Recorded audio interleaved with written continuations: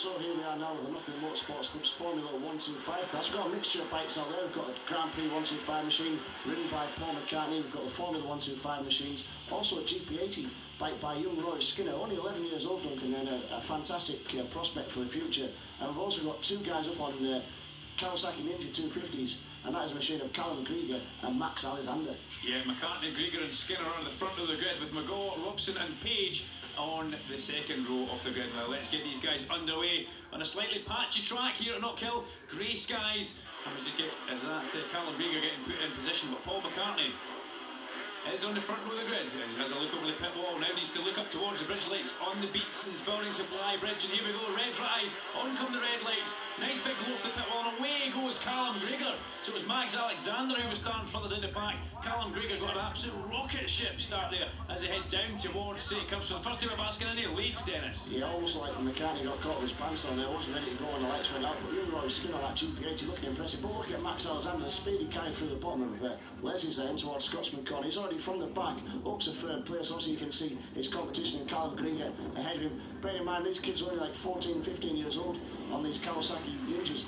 and they're doing a great job.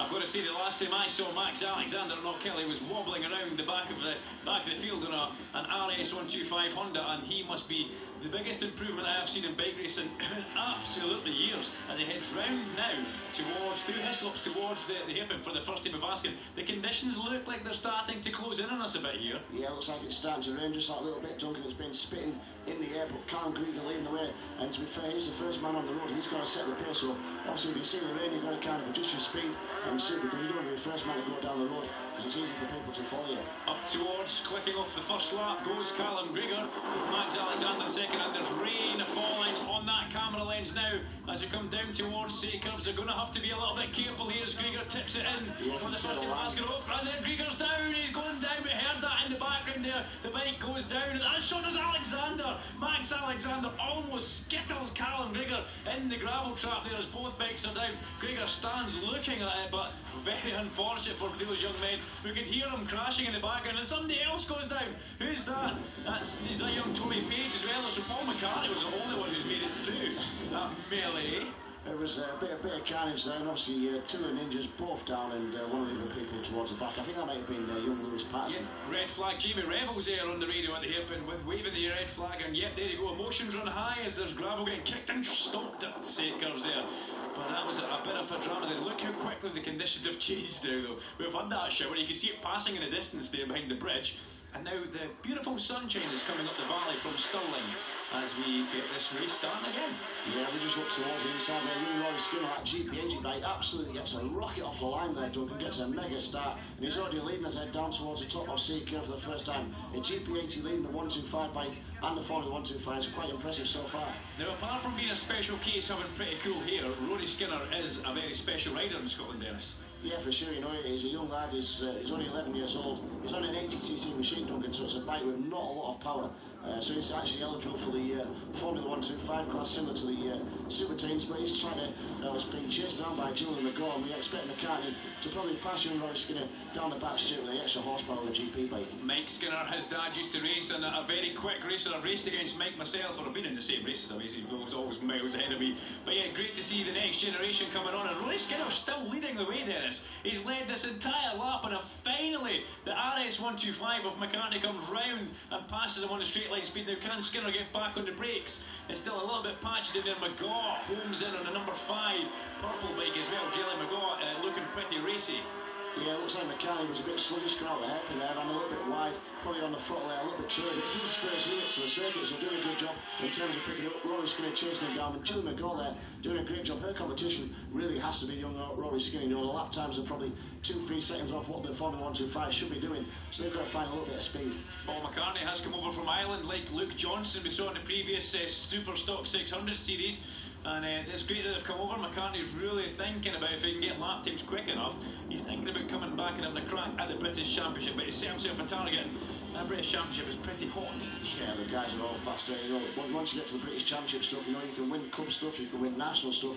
When you get to the British Championship, that's where everybody, you know, that's where all the top guys are. So it's never going to be easy. It's Julie McGaw there looking at the back of Rory Skinner. Yep, she's still trying to get past that little ATCC bike, and she's tucked right in now. Rory is absolutely tiny, so he will be pretty quick in Australia. And even though that bike is ATCC, you can see he is an absolute tiny little guy. And Gillian McGaw is looking at the brakes of the hairpin. Good move, Gillian McGaw up the inside, passes Rory Skinner. Nice, clean, good bit of overtaking there.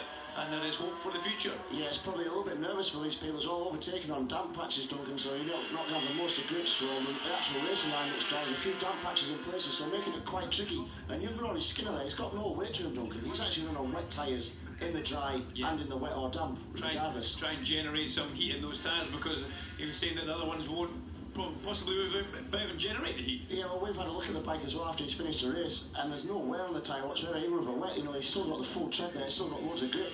So whatever he's doing, it's obviously doing the job right. His dad Mike's obviously got that bike set up absolutely perfect for the young lad. He's doing a great job, but Julie McGaw there trying the hardest to try and stick in. Yeah, if that was me and you on that bike with our tyres right now, there'd be absolutely nothing left of them whatsoever. Be going half the speed he's going now. It probably wouldn't move. So he comes through Clark Corner, and Rory Skinner on his way towards it, but you can still see there is some quite large damp patches. Now, who's this homing in at the back of them as well? I think that's Ashley Robson. Ashley Robson shown well as well in the Formula 125 class as we come in towards the hairpin. Skinner on the brakes. McGaw so brave as Gillian McGaw on the brakes. She catches up from quite a distance here and gets through the corner. The lovely Scottish knee sliders adorning the side of her leathers there. But at the front it is Paul McCartney, who's now stretching his legs away from Rory Skinner. And you can hear the little 125s and 80 go past it. The wind is going to play a big effect on these bikes as well, then, because they're so light. Yeah, for sure. Depending on which way it's actually hitting them at the moment, Duncan's either going to be pushing up the start-finish straight or pushing them down towards the hairpin. So it'll make a big difference in terms of the gain. If they're having a headwind, they might have to change it slightly, probably the highest block on so they can drive harder in towards the wind. Out of Scotsman, they come down towards Butchers, and then the John Irish chicane. I'll let Dennis do the technical stuff, it's better that way. Yeah, you know, Skinner and Julie McGaw, they're actually avoiding the curbs going in and probably just a little bit on the exit, and that's costing them time. You know, they could probably gain an extra second through the chicane if he was all up with the light curb on the left as they go in, carry the momentum through and keep it up. So maybe there's room for improvement for these guys who can watch the programme, maybe just look at where the quicker guys are going, watch the get into the superbike programmes, even the front guys in the Superstock 600 category. Or they could always just come and ask you, come and speak to you in the commentary box or after races. But it's still Skinner leading the Formula 125 race from McGaw, and Robson in third position. I thought Ash was making a bit of an inroad, but it looks like the halt was kind of stopped. Yeah, and Ian McCartney on that GP125 bike, he's absolutely waving at the moment. He's pulled a massive gap on the rest of the guys. He's looked back towards young Rory Skinner, heading towards the top off-seat curve. And just nice and smooth, taking his time, learning the circuit pretty well. I was trying to say the charge is halted for Ashley Robson and completely fell apart. And there's young Bethany Polanski now. We're talking about people improving. Come on, Bethany Polanski this time last year was getting black flagged after 2 laps, Dennis, purely because she wasn't quick enough in race pace. And now she's managing a whole race and she's in there battling as well. Yeah, a bit of competition with young Tommy Page, I think that was there. So good to see that happening for Bethany Polanski. Up the back straight though is Rory Skinner leading the way. He's starting to stretch away from Gillian McGaw now on this little 80cc Formula 125. Round towards Hapen, McGaw in second place, and still Robson in third place. He's drifting back that little bit now is Gillian McGaw. Yeah, for sure. Gillian just struggling to hold on to the wheel tracks of young Rory Skinner. Rory's lap times are consistent, lap after lap after lap. You know, he's keeping a consistent pace where there seems to be a few mistakes happening from Gillian McGaw. She's doing a nice, good, quick lap and a couple of seconds off. But these guys ultimately are still 2 to 3 seconds off the fastest lap time of the Formula 125 class. Another lap clicked off as we go over the crest of the hill here. And remember, Paul McCartney still leading the way on the RS 125 and towards St. Curves comes young Rory Skinner, and he's followed by Gillian McGaw. And these guys, remember, very young, but further back down. Oh, very close. Polanski trying to go around the outside there, and that was Liam Shipley, and that was getting rather close on the brakes here. Yeah, for sure, but Bethany Polanski looks like she's got a good exit up onto the start-finish straight there, and she's in the wheel tracks. It's a shame that we haven't got the likes of young Max Alexander and Callum Greener. They flew up the road at the top of Seated Curve there, and it'd be great to see them out racing, because these guys are really close together in terms of lap times, and they provide some fantastic close racing, let you swap in positions. Bit of a mistake from Rory Skinner there, but totally agree with that. Callum Greener and Max Alexander separated by hundredths of a second in qualifying, absolutely glued together, and they would have been the class act of this this field, but unfortunately, caught out with tricky conditions, and both went down the road quite quickly at Sakers. If you're going to fall off, is a fast place to go missing, but Paul McCartney takes the checkered flag, and he will be a happy man with that one. He'll be straight back in, and the first thing he'll be doing is looking for lap times to find out how he got on. Second place in the road, we're going to see Rory Skinner coming through, and he wins the Formula 125 class outright. Anyway, so taking home the John Young Signs Knockhill Motorsports Club trophies is Paul McCartney with Rory Skinner and Gillian McGaw on the podium, with Ash Robson, Lewis Patterson, son of Torkel, Liam Schipperle and Betty Polanski in 7th place. Gillian, 3rd place home, but 2nd place in class. A good result, but wee Rory's going quite quickly, isn't he? Yeah, he's got more straight line speed and I could catch him on the brakes, but it was a really good race. What about the weather conditions? Rory was saying it's really windy. You can feel the bike being thrown around by the wind. Did it give you any problems? No, not really. Good stuff. There you go, so you'll be able to beat him in the next one. Yeah, hopefully we'll try. Well done. Thanks. And the winner, 2nd home on the road behind the GP125, but still the winner in class, and 11 years old, which has got to be some kind of record. Rory Skinner, well done. Thanks. Weather conditions, not the easiest. It wasn't really the wet that was the problem, it was more the wind, wasn't it?